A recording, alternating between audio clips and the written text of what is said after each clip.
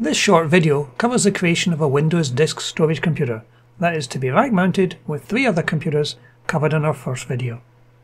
As the space left in the 19-inch rack was limited, everything about this design needed to be about economy of space. To pack as many disk drives in as possible, I chose the IC dock frames, each holding 6 2.5-inch drives, in the equivalent of a 5.25-inch drive bay. With 2 of those I could pack 12 × 2 TB drives in the system. For the motherboard I chose the ASRock QC5000M ITX board as it was small, with a 4-core passively cooled processor and could take at least 8 GB of memory. Additionally, its power needs were minimal. The board was to be mounted in an aluminium frame of Maker Beam struts. The boot drive was to use the SanDisk 128GB mSATA SSD mounted in an mSATA to SATA converter board, which took up the least amount of space, shown here with the red SATA cable going into it. As the motherboard only has 2 SATA ports, I installed firstly an 8-port SATA card into the single PCI slot via an extension cable. While initial testing could be done with a server power supply, I needed something smaller, but still able to run all 12 disk drives, 2 SATA cards and the processor.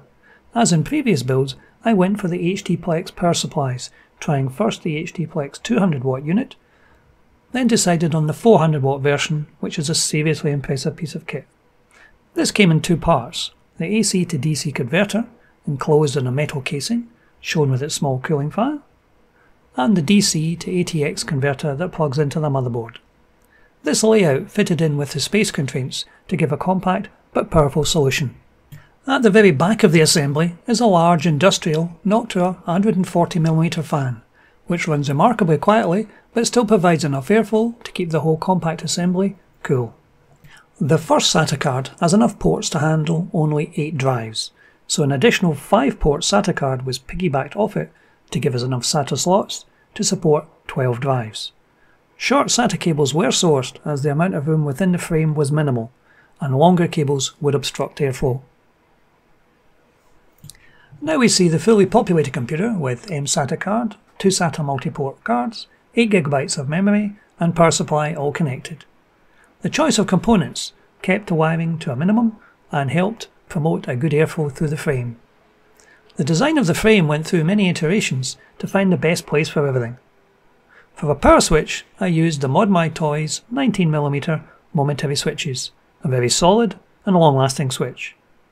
The facing grille was cut out of polypropylene sheet and spray painted with black Plasti-Dip. The 12 disk drives are managed using Windows storage spaces to allow all 12 disks to appear as one volume, mirrored to have each file stored on 2 separate drives. There are other solutions for NAS type systems, but this solution has a fair amount of flexibility and was sufficient for the needs of the project. The completed machine runs MS SQL Server and provides logging space for the 3 Warp computers installed in the same rack. I'll put links in the description below to the websites where much of this equipment can be sourced. Thank you for watching.